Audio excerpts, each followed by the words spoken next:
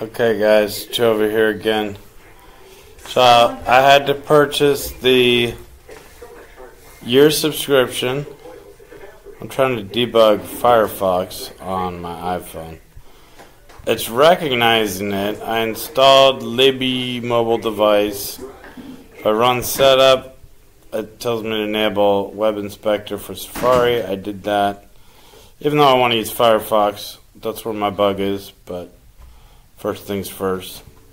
I got an X. It tells me to install Libby mobile device, which I did, but I don't know what command to run. The website does not tell much about how to use this program. So I don't know what to do at this point.